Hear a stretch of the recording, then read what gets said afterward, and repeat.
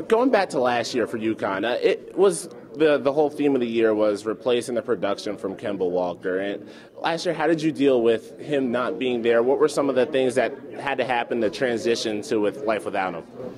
Just the whole leadership role. Kemba was a heck of a leader. I wasn't there when he was there, but you could just tell on the floor and then when I came up with my business and stuff like that he was the leader of the team. Counted on him, you know what I'm saying? They fed off of him. So with him not being there, we lacked leadership last year. And I think that's the big reason, or one of the reasons that we had a down year last year. You've had to deal with, in your short college career, the NCAA and their technicality in terms of rules quite a bit. Last year, you couldn't really get the start to the season that you wanted because of everything that was going on in terms of eligibility. So how did you adjust to life, not knowing when you would exactly play and when you wouldn't? It was tough. It was extremely hard, just mentally. You know what I'm saying? Just knowing that you work so hard to get to where you was at and just to have it stripped from you like that.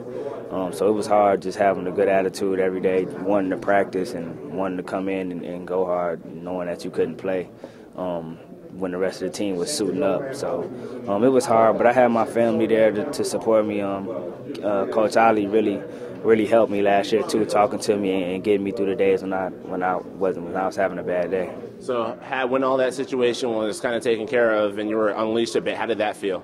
It felt great. Felt like everything I had worked for was paying off. I got to suit up with the team and go to war with the team, and I got to do what I love to do, which is play basketball. So it's always good when I got the opportunity to play ball. And now the NCAA with the new rules in terms of postseason eligibility for the academic performances made UConn not eligible for the NCAA tournament. And what was the reaction when you found that out? Yeah, I was shocked once again. I was disappointed just because we don't get the chance to win a national title or compete for a national title. But it is what it is. I don't have no say-so over that. So I just got to prepare myself to have a good season and prepare my team to have a successful season. So how do you get yourself motivated knowing that you can't win a national championship? What gets you guys going?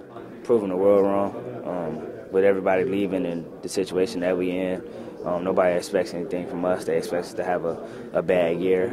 I feel like we got enough in our locker room and a good enough team to have a successful team and really open a lot of eyes and upset a lot of ranked teams. So then the transition now from Jim Calhoun, who was such a legend there at UConn. First, let's talk about him and what he meant to you and what in your time there have you learned that he meant to the school of UConn?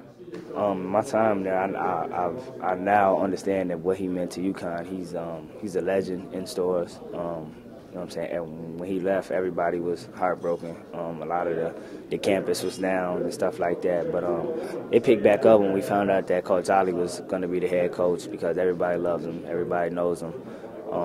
They didn't want no random person coming in there changing things around because it's KO coming up under Calhoun. A lot of things are the same.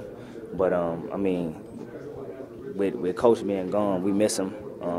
We miss him a lot, but we support his decision and we're happy for him. So Kevin Ollie, as a head coach, what are some of the things that now it's different for him that he's taken over that lead role? And going back to motivating, how is he motivating the team with its current situation? He's a positive person, period. You'll never see KO talking negative about anything. He has a gift in turning a negative into a positive, and he brings that positive energy every day. He encourages every day to work hard and to get better and to prove the world wrong. Like I said, he really installed that we have enough in our locker room to prove a lot of people wrong. Now, one of UConn's main rivals is Syracuse, and you were able to play against them last year. What do you remember the most about that UConn-Syracuse rivalry? That we played them 3 times, and every time the game was close. I think the first time was the one we lost the most at Syracuse. But, that game is it's ridiculous, especially leading up into it, all the talk about it, all the hype, the way the schools rally around each other, and that whole week before the game is awesome. That's really one of the best rivalries in college basketball, and with Syracuse heading to the ACC, that rivalry, in terms of it being a Big East rivalry, could come to an end. How upset would you be if you couldn't play Syracuse anymore? I would be upset, just for the simple fact that it's a rivalry, and it was there before I was there, and it's fun playing in the game. But I mean, they made a decision to do what they had to do. That's not going to stop UConn from producing and having good teams. So I mean, we just gonna have to get a new rival.